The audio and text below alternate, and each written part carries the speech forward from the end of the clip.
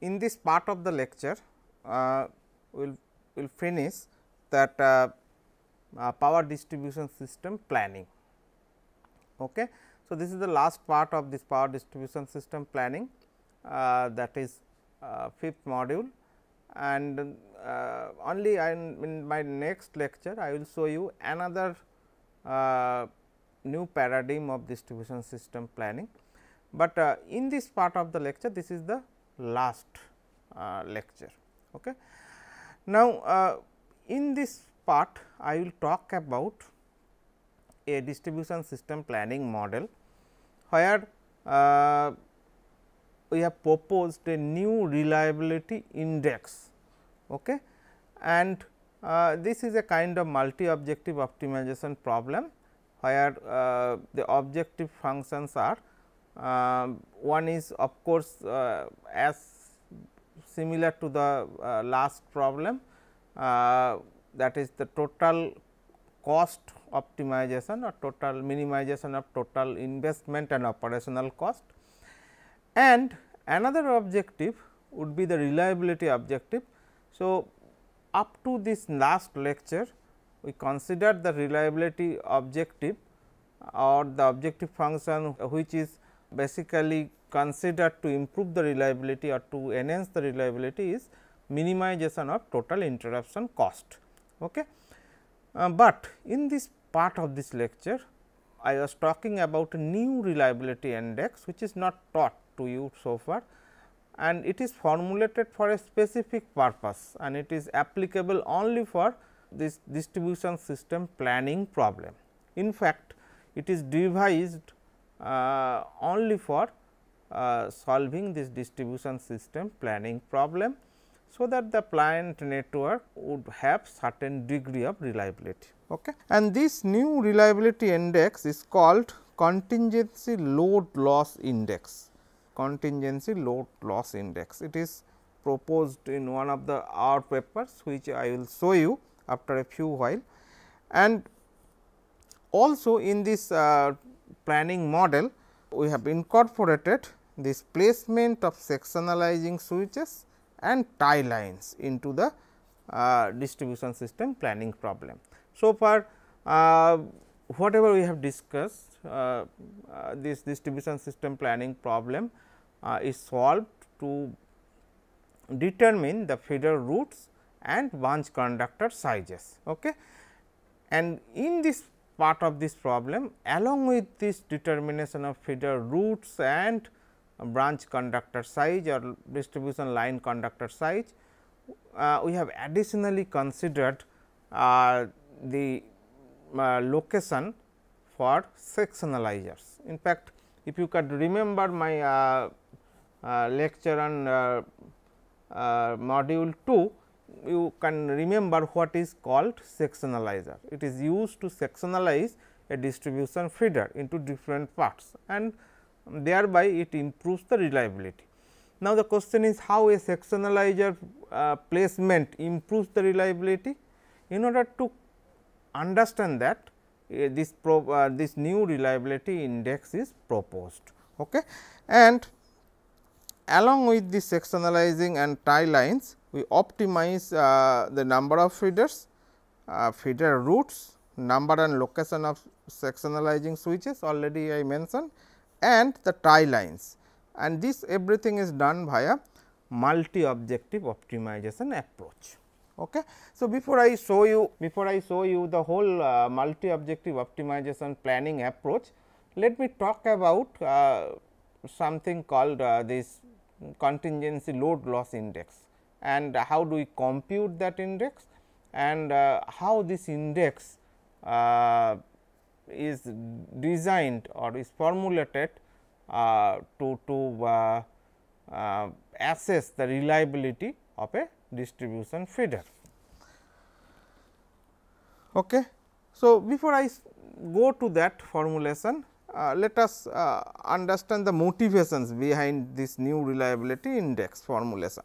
In fact, you have seen in my module 3, I discussed the various types of reliability indicators. Okay. And the obvious question is, instead of using one of them, what is the need to propose or to formulate a new reliability indicator. Okay. So, let us see what are the motivations, what are the motivating factors. So, first one is that you have seen the reliability objective represented by total fault or interruption cost, which we have done in last 2 lectures in the planning model. It is basically a function of this failure rate and repair duration of each branch of a distribution network.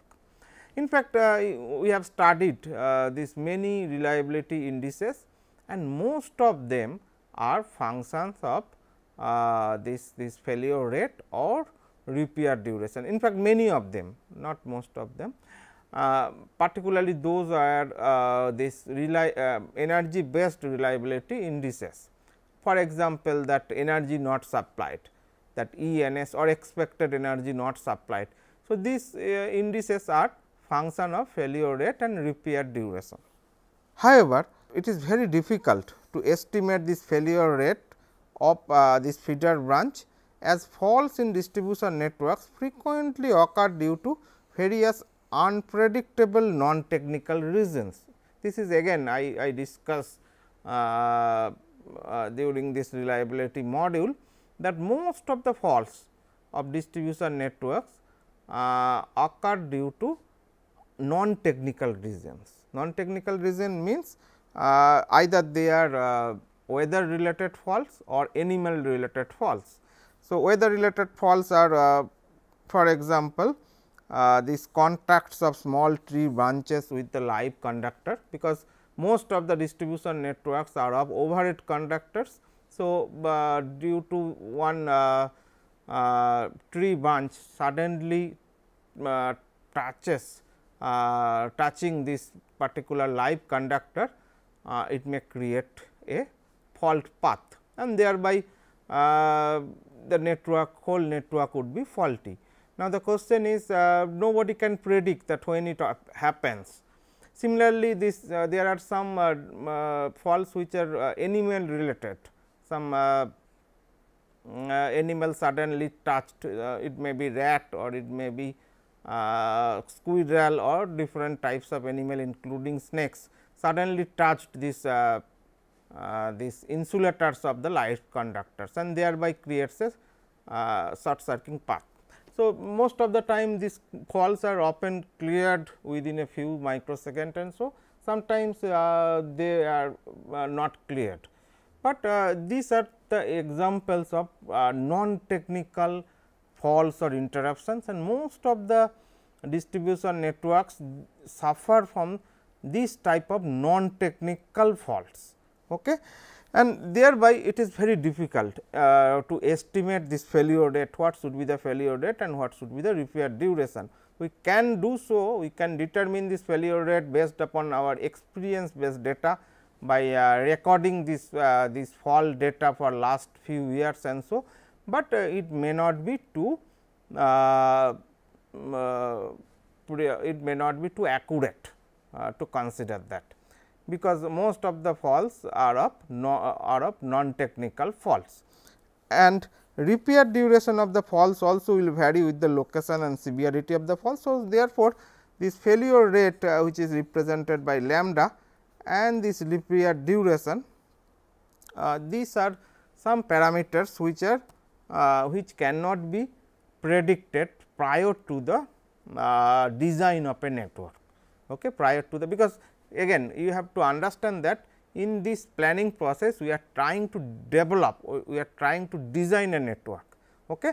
Now, for a design network, what would be the failure rate for a particular branch of the conductor due to this type of non-technical reason is difficult to predict, okay, it is difficult to estimate. So, therefore, this becomes the motivation factors for proposal of a new reliability index, which does not need this type of data, that is failure rate and repair duration. Okay. And that is what the concept of contingency load loss index. So, it is defined as the ratio of the average non-delivered load due to failure or fault of all the branches considered one at a time to the total load.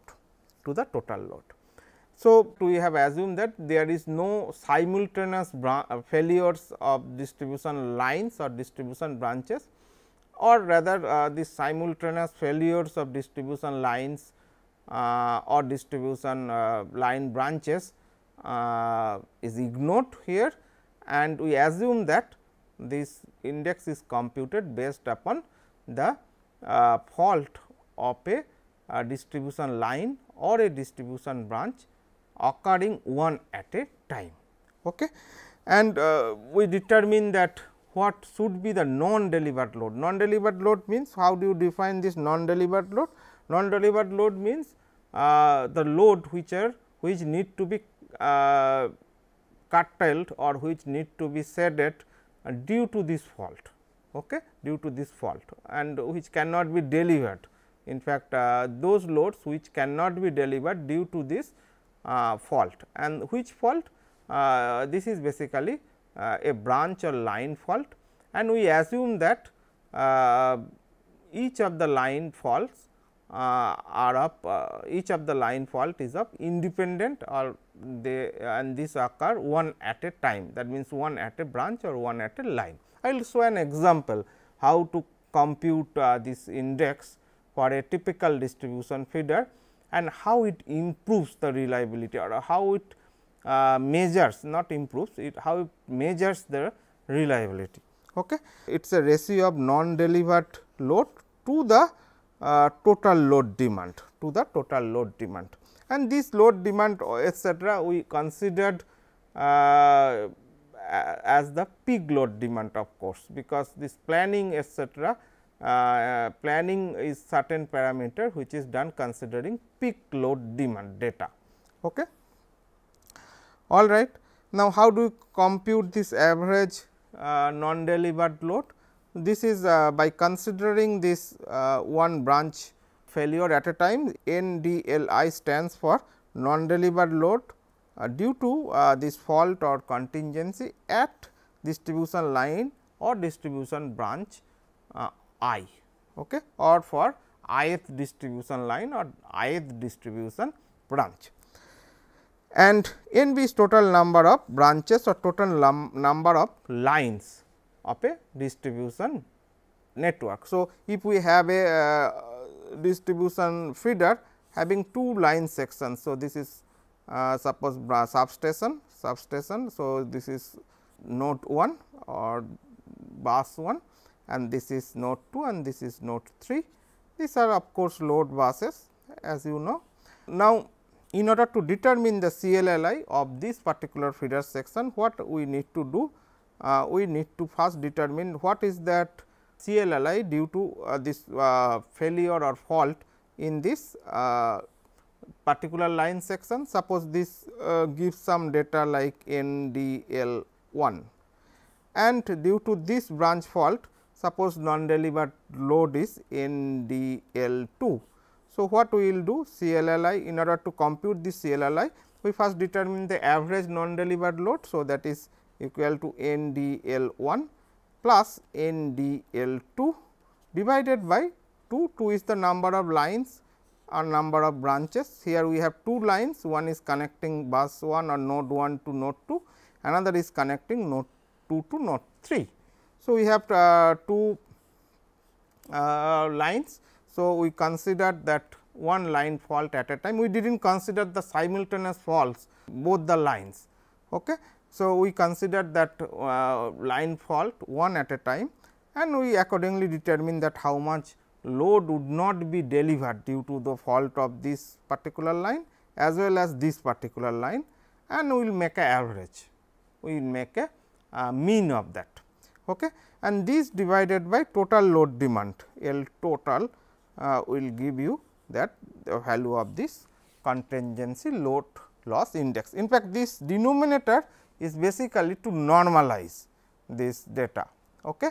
And that is why this CLLI will always vary in between 0 to 1. So, the range of the CLLI, the range of CLLI is 0 to 1. So, it can be 0 or it can be 1. 0 means there is no non delivered load at all, which is not possible of course, because due to fault certain non delivered load would be definitely there. So, 0 is not possible, but it is possible that CLLI can be 1 if due to the branch fault or due to the line fault the total load of a particular feeder section is curtailed or is to be shaded.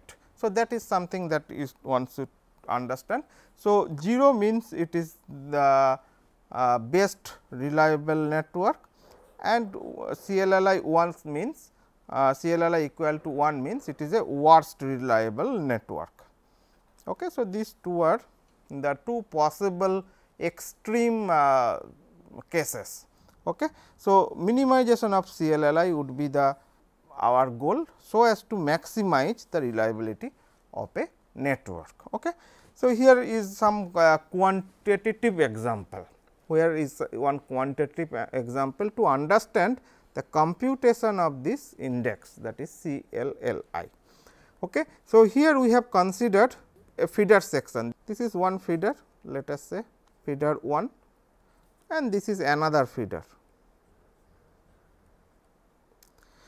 Okay. Both of the feeders having same number of nodes. So, these are this is a 7 node system, 7 node feeder, and this is also an example of 7 node feeder. The only difference between this feeder 1 and feeder 2 is that there is a sectionalizer here. There is a sectionalizer very close to this node 4 in this feeder 2. So, that is the only difference. So, the only difference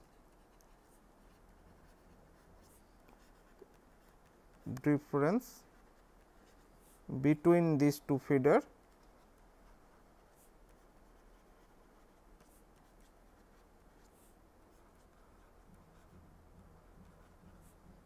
is that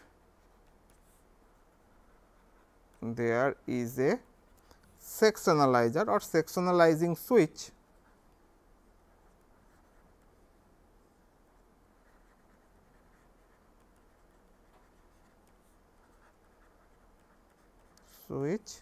at feeder 2. Okay. So, here we have a sectionalizing switch. Now, what is the purpose of this sectionalizing switch? It sectionalizes this feeder that is feeder 2 into two sections, one is section 1, another is section 2. Okay. And it is normally closed switches, and it is similar to a isolator. For example, it is not a breaker which can interrupt or which can make the circuit on load condition, rather it is an example of similar to this isolator which can be operated at no load condition. Okay. So, the circuit breaker both the feeders are located in the substation. So, these are the main circuit breakers. So, these are the main circuit breakers, and normally you know the circuit breakers are located in a substation only. Okay. Now, what is the impact of having a sectionalizer here in this particular feeder? Let us examine, and this examination will be doing with this computation of this CLLI index. Okay. Now, what we will do? We will this compute this CLLI for this network A or feeder 1 and we will also compute this CLLI for network B or feeder 2. Okay. Now, in order to compute the CLLI of feeder 1, it is assumed that this power demand of all these nodes, here we have one substation and rest 6 nodes 1, 2, 3, 4, 5, 6 nodes are of load nodes, and each of the load nodes are having a certain peak demand, and we assume that they are having uniform peak demand of 100 kVA. Okay. So, each of the nodes are having 100 kVA peak demand, 100 kVA peak demand. Okay. Now, let us consider this feeder 1. What we will be doing in order to compute this CLLI, we will assume that there will be no simultaneous branch failure or line failure, and we also assume that each of the line failure event would be independent. Okay. Now, here you can see in this particular feeder we have because it is having 7 numbers of nodes and it is a radial feeder. So, it will have 7 minus 1, that is 6 numbers of lines or branches. Okay. So, you can see that in between this node 1 to node 2 there is a branch, in between 2 to 3 there is another branch, similarly 3 to 4 another branch, and so on. So, we have 6 numbers of branches. Now, what will happen if there is a fault in any of the branch? What would be the impact to the feeder? Since we do not have any other interrupting device in this particular feeder, if there is any of the fault which might be here in between node 6 to node 7 or which might be anywhere. Okay. So, this will result in the interruption of this circuit breaker, because this circuit breaker is the main interrupter for this particular feeder, and thereby all these nodes would be isolated to the substation. Okay. And there will be a loss of total loss of the load. Okay. And since each of this load is associated with 100 kV of load demand. So, due to fault of any line branch, it may be here as I have shown, or it may be here as well. Okay. It will cause an uniform load curtailment or load loss that will be equal to this total number of load demand, which is equal to 100 multiplied by 6, that is 600 kVA. So, due to any particular section faults, whole loss would be lost. Okay. And since we have 6 numbers of line of the branches, so total loss of the load due to these faults or interruption in one in any of this or each of this line one at a time will be 6 multiplied by 600. And if we take the average of that, if we take the mean of that, this will be 6 multiplied by 6 divided by number of branches that we have or number of lines we have, that is 6. So, this will be rather 600. So, this gives you 600, and this is normalized with the total load demand, which is also 600, and thereby the CLLI for this particular feeder section would be equal to 1, and that is the worst possible value of CLLI. All right. So, for feeder 1 or this network A, here it is mentioned network A, our CLLI what we got as 1. Okay. Now, let us examine that what would be the value of the CLLI for feeder 2. In order to compute this CLLI for the feeder 2, which is having one sectionalizer at this particular point, that is in between this nodes 4 and 5, and it is assumed to be at the vicinity of node 4, what would be the change of the CLLI? That is something interesting to find. Okay. Now, since we have 2 sections here due to the presence of the sectionalizer, any fault or any branch fault of this section 2, for example, if there is a branch fault here or if there is a branch fault here, this will lead to the interruption of the circuit breaker, but once it is sensed that it happens to be at section 2, what we can do? We can open this sectionalizer, and thereby we can isolate this faulty part from this particular feeder, and we can keep the load supply to this node 2, 3 and 4 to this nodes 2, 3 and 4 we can keep intact. Okay. So, any fault of this section 2 can be isolated by opening of the sectionalizing switch, and thereby keeping its upstream section. So, this here section 1 is called upstream section,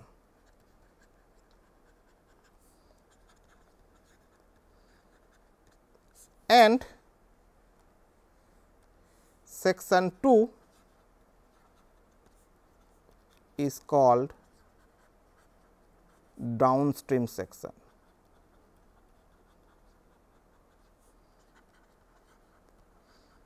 Because power always flow from substation to the all nodes in a unified direction. Okay. And thereby this section 2 is the downstream section of section 1, and section 1 is basically upstream section of the section 1. So, any fault in the downstream section would be isolated by this particular sectionalizer, and thereby its upstream section can be kept as healthy, and that is what the purpose of having sectionalizer. That is what the purpose of having sectionalizer. In fact, a small time it will be faulty the whole feeder, still we isolate this sectionalizer, still we isolate this faulty section, and thereby keeping this upstream section, which is healthy section, isolated from the faulty section. Okay. So, what will happen, what will be the non delivered load if there is a fault in this particular section 2 at any of the branch of this section 2, that will be equal to the total load demand of that particular section, and here we have 3 loads. So, each of having 100 kVA demand. So, here we have all together 300 kVA of loss of load due to fault of any of the section, and we have 3 sections. One is in between any of the section, I should say any of the line or any of the branch in a particular section, because in this particular section, that is section 2, we have 3 branches. One is connecting node 4 and node 5, another is connecting node 5 and node 6, another is connecting node 6 and node 7. So, we have 3 sections, and for a fault in any of these section will create a loss of 300 kV of the load. So, total non delivered load due to this fault of any of this branch or any of these lies in the section is 3 multiplied by 300 kVA. Okay. However, in the upstream section, that is in section 1, if there is any fault at any of the branch, either it is a branch connecting node 3 to node 4 or node 2 to node 3 or node 1 to node 2, if there is a fault at any of the section, either there is a fault at here or the fault at here or a fault at here. So, impact will be same, What would be the impact? Impact would be the total loss of the load, because this is then the circuit breaker will trip and isolate the whole feeder from the fault, and thereby there will be total loss of the, because there is no way to keep this supply of this 5, 6, 7, which are the downstream nodes or which are located in the downstream section healthy, because power will always flow from the substation to this. Under this particular feeder configuration, there is no way to keep this section to energize. Okay. And therefore, for this type of branch failure will cause the total loss of the load. So, there would be loss of 600 kVA of the load, and we have 3 branches here. One is connecting node 1 to node 2, another is connecting node 2 to node 3, another is connecting node 3 to node 4. So, there will be 3 multiplied by 600 kVA of non delivered load, and here we have 3 multiplied by 300 kVA of non delivered load. So, once we add these two, we will get total non delivered load, which is shown over here, And since we have total 6 number of branches or lines here, so we divide it by 6 in order to find the average non delivered load. This is again normalized with the total load demand, and once you do so, it will be lower than 1, because the obvious reason there it is 300 multiplied by 3, and it is coming out to be 0.75. So, it shows that this value shows the reliability of feeder 2 is better as compared to feeder 1. Okay. All right, because as I said that lower value of CLLI would be preferable, or our goal would be to minimize the value of the CLLI in order to maximize the reliability of the whole network, and that is exactly done here. And one thing you can also understand that if there is any fault in the downstream section, and if there is a sectionalizer which sectionalize this downstream and upstream section, then we can isolate that downstream section through this sectionalizer. But if there is any fault in the upstream section, there is no way to keep, or there is no way to restore the supply of the nodes which are located in the downstream section. That is something one needs to understand very clearly. Now, again this our goal of this multi objective optimization is to locate this sectionalizer as well as tie lines. Okay. So, what in order to do so, we propose a multi objective planning model, and in fact, we propose two models. In one model we determine this network structure, it is a two step model. We determine this network structure and along with this location of the sectionalizer in the first step of optimization, and there is a next step, that is the second step of optimization.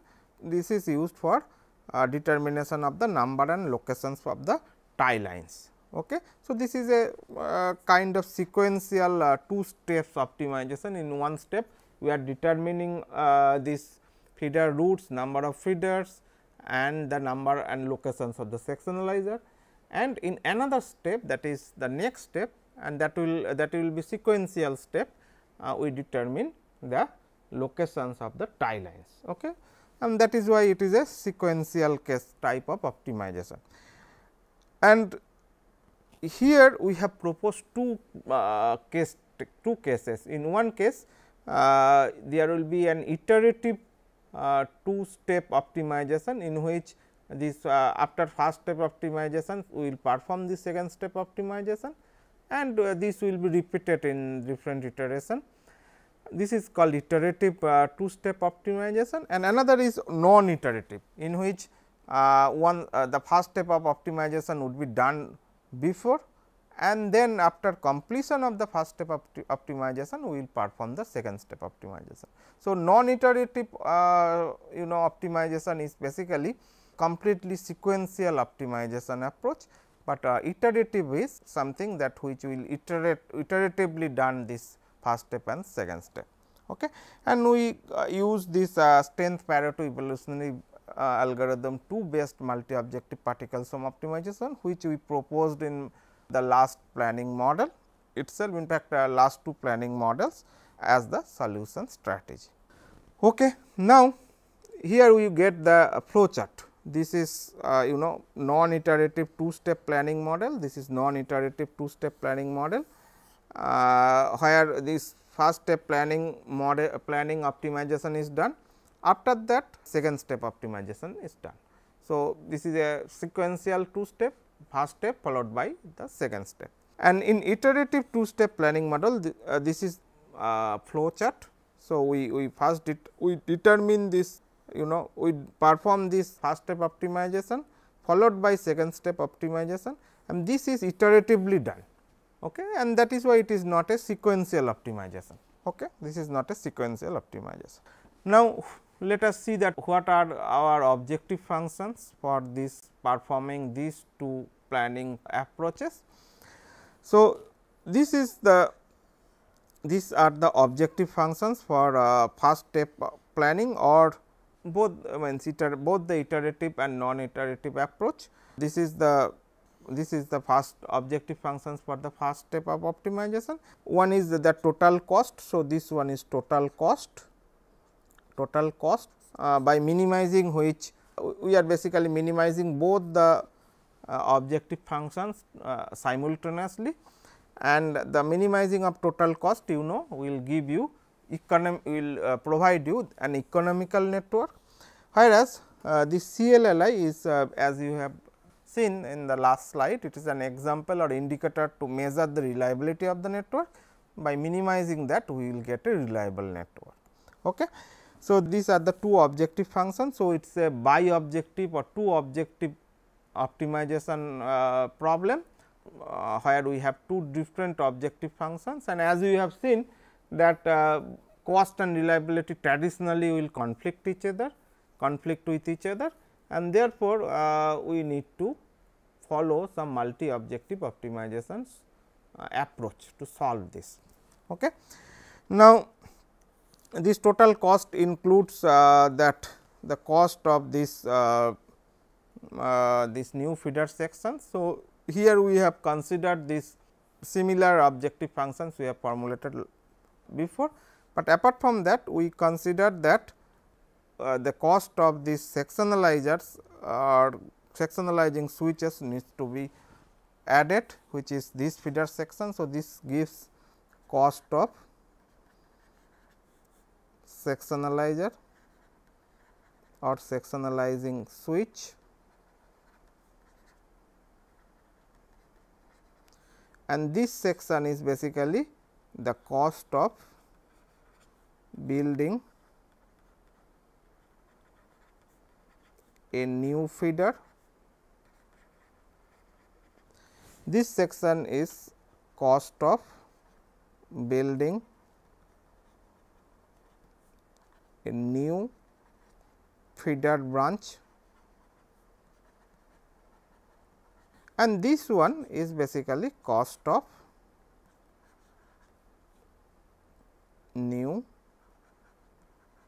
substation or new substation. So, depending upon the number of substation, we will always have one substation only. So, this will be the cost of new substation, and of course, this CLLI already I explained what is it. So, this CIO, that is the total investment and operational cost, it provides the total cost involved in developing a whole network, and also this network will consist of these sectionalizers. Okay. And in second step planning, because in second step planning our goal is to place these tie lines, we can determine the location of tie lines. Once we get this network topology of the network, we get the network topology or network structure. So, the second step optimization, it is an there is an added term which is the which is due to the cost of locating a tie line or cost of building a tie line. Okay. So, this total cost, in addition to that, this cost component is there, which is due to the addition of. So, this is cost to build tie lines, and other objective function is same, that is CLLI. Okay. CLLI with tie line, CLLI dash double dash means CLLI is determined after consideration of tie line, and CLLI dash one dash is representing the CLLI after consideration of sectionalizer. Okay. So, these are particle encoding scheme to encode the information of this all these problem variables to a particle, and this is a type of indirect encoding. So, it is a combination of indirect encoding. So, this part is basically indirect encoding by decoding which we can get a network structure or network topology, whereas this is a part which where we will follow this direct encoding. Okay. So, whatever we will get at this particular section, this gives you total number of feeders, and whatever you will get at this section, this gives you total number of sectionalizers or sectionalizing switches. Okay. This particle encoding decoding scheme is used for first step planning, and this is used for second step planning. In second step planning, our goal is to determine the tie lines in fact tie lines location. So, these are used direct encoding process. Okay. Now, this is the pseudo codes for this step 1 optimization. It is exactly similar to before. We use this multi objective particle sum optimization. We also use strength Pareto evolutionary algorithm for assigning the fitness of the particle, and rest of the things are exactly similar to the what previous. So, this is the main iterative loop, where we iteratively update the solution by updating the velocity and position of each of the particle in a particular population size, Okay. And population size and maximum iteration, these are the two things, these are the two parameters we will specify much before we execute this loop. Okay. Now, these are the solutions, these are the Pareto approximation solutions that we got from this multi objective optimization approach, and this is the result of 21 node system. This is for 21 node system, this is for 54 node system, and this is for 100 node system.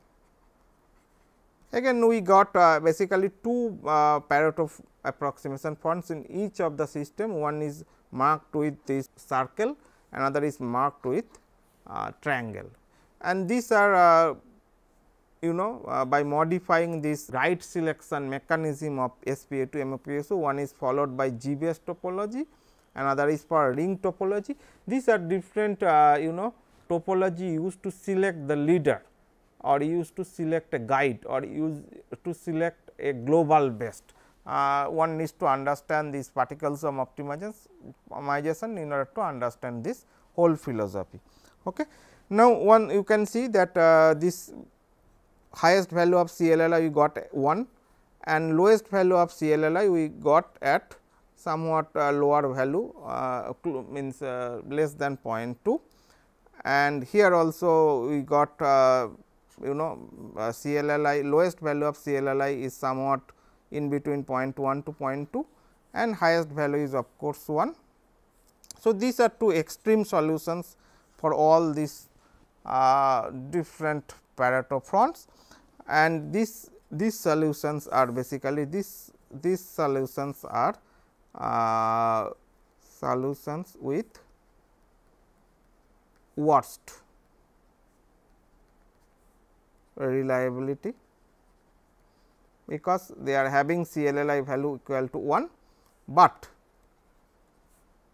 best economy. Because why best economy? Because this corresponds to the lowest value of the cost. In fact, this corresponds to the lowest value of the cost, which you can see. And similarly, these solutions, this solution, this is this and this solution, these solutions are the best solution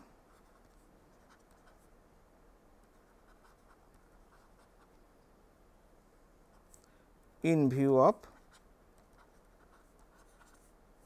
CLLI or reliability,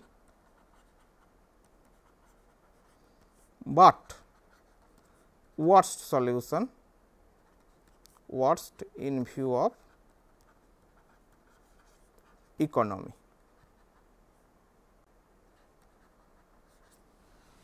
Okay.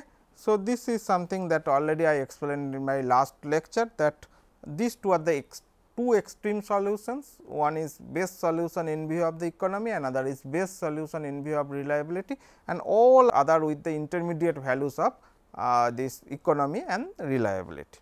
Okay.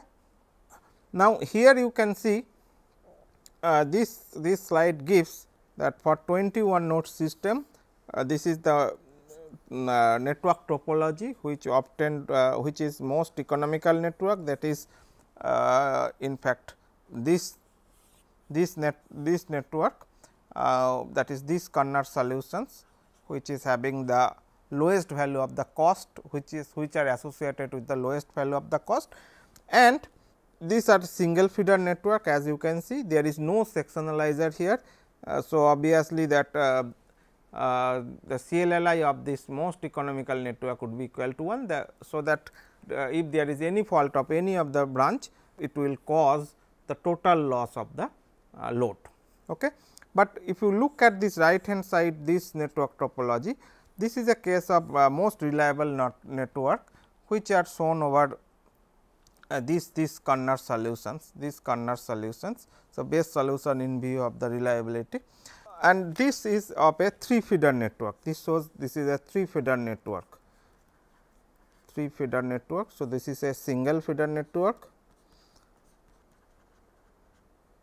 and this is a 3 feeder network with many sectionalizers located in different parts of the network, and these sectionalizers and these feeders definitely causes this its lowest value of CLLI. Okay.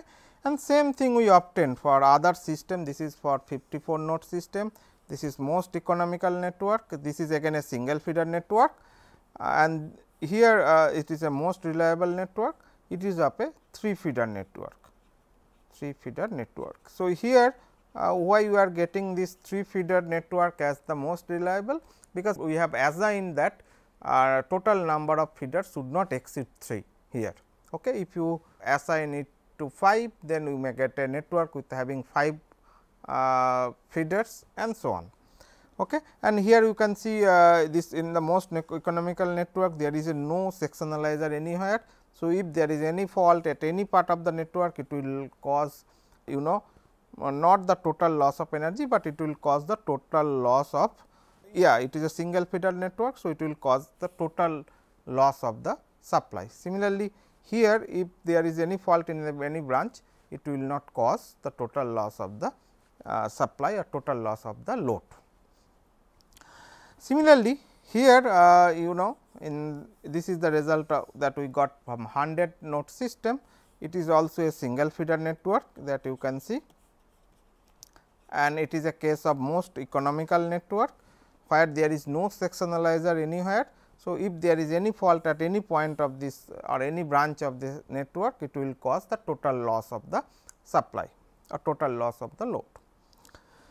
But this is the network topology we got as most reliable network. It is again a 3 feeder network having many sectionalizer located in different parts of the network. So, if there is any fault in any feeder section, it will never cause the total loss of the supply. Okay. So, here we give one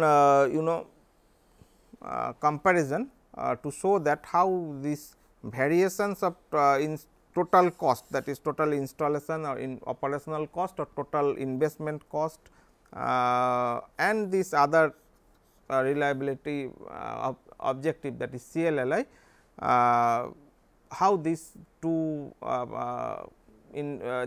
these two objectives vary with different number of sectionalizing switches and different number of feeders that we get in the solution. In fact, the solutions that we get in this Pareto front, each solution is having one specific number of feeders and a specific number of sectionalizers, which we got through this optimization process.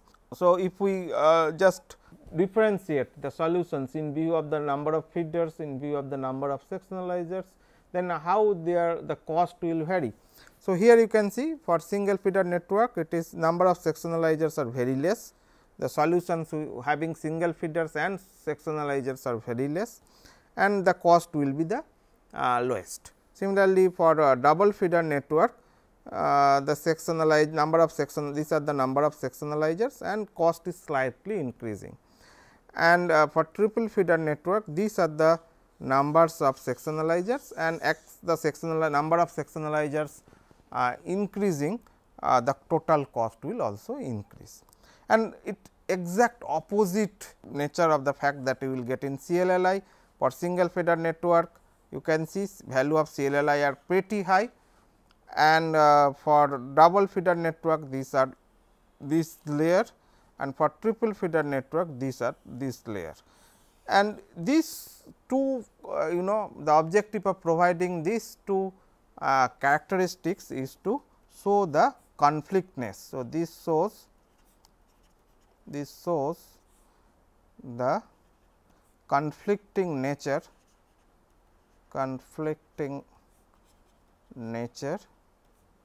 between cost and reliability. Okay. So, this is just to show how this cost and reliability will conflict with each other, and thereby we need to consider simultaneous optimization of both the objectives in a multi objective optimization approach. So, this is the next step of optimization. So, previously these are the results of the first step of optimization that we got. These are the results of first step of optimization.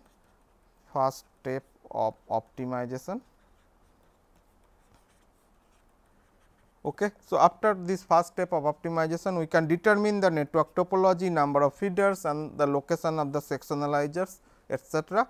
From this particular network structure, we can find out the candidate locations for tie lines in order to find the best location for the tie lines in the next step of optimization. Okay. So, this is exactly done in that particular slide. So, this is how we use some heuristic idea in order to find these candidate tie lines, the potential tie lines, and this is only possible if we get the network topology. So, without that we cannot find the potential tie line locations or candidate tie lines location. Okay. And with this, in fact, as we have seen, this figure shows that suppose we have two feeders, one is this feeder, another is this feeder. So, this is suppose feeder 1, this is suppose feeder 2, and we have one sectionalizer in the feeder 1 and two sectionalizers in feeder 2.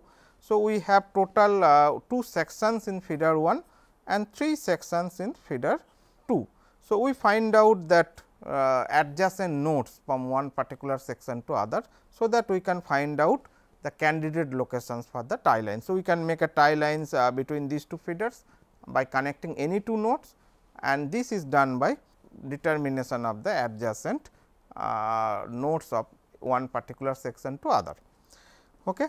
And then we optimize this tie line location is again by considering a multi objective optimization approach, and here we considered binary PSO, which is another variant of PSO, which is applicable when your decision variables or problem variables are of binary. Okay. And this binary PSO literature one can find out, and with this binary PSO we determine the locations of the tie lines. So, here this is how we encode this particle information. Here all the candidate tie lines are determined and they are put in a particle section, and accordingly we assign either 1 or 0 to each of this section, thereby selecting this which candidate tie lines we should consider for final implementation. Okay. This is the pseudocode again for the second step of planning, and then we get the location of the tie lines. These results are not shown. In order to find this result, one needs to go through these papers which is published in this journal, Swarm and Evolutionary Computation Elsevier, in 2012. Okay. Now, in summary, in this particular lecture what we did, we propose a novel reliability index, and which can be applicable when we do not have the data of this failure rate and repair duration, okay, for a particular feeder section or particular branch. Okay. And we implement this CLLI as one of the objectives to determine the locations of sectionalizing switches and tie lines as well, and also to determine this number of feeders in a network. And most important part of this is basically this index does not need this information of failure rate and repair duration to compute the reliability, but it can assess the reliability so that we can differentiate one network topology with other. Okay. So, the detailed result if one can find in this particular paper, and in this particular paper one can get this single objective and multi objective planning models, which we discussed before. Okay. This is published in again one Elsevier journal, Applied Soft Computing, and in this particular paper one should get the idea of dynamic programming and how it is extended to solve a multi objective optimization approach to determine the feeder topology and conductor sizes for a particular distribution network. So, these are my work only. Apart from that, there are many references one can find out. So, these first three references are review papers on distribution system planning. These are published long time ago.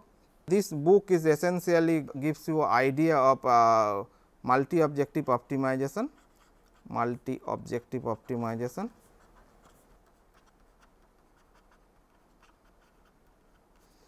and these papers give you this idea of PSO, particle sum optimization, and this is for understanding this strength Pareto evolutionary algorithm. This is for understanding this dynamic programming. This is a book, and this dynamic programming is previously implemented only once before us in this particular paper. This gives you the idea of the reliability, and this gives you the idea of this optimal switch placement, that is sectionalizing switch placement in a distribution network. But apart from that, I also would like to tell you that most of this data of particularly 21 node system and 100 node system data we got from the archival of an author, which is acknowledged over here. This is basically published by Carano etcetera, all in IEEE power delivery, IEEE transaction of power delivery 2006. So, one need to contact this author in order to get this detailed data for 21 node and 100 node system. And for 54 node system, 182 node system, this data you can get in the reference of one of the papers in the three references I have shown to you. Okay. So, that is in this reference one can get the data related to 21 node and 100 node system, and in this node particular paper one can get the similar system data, and we have acknowledged the source of the data. So, one can also contact this author to find this data. Okay.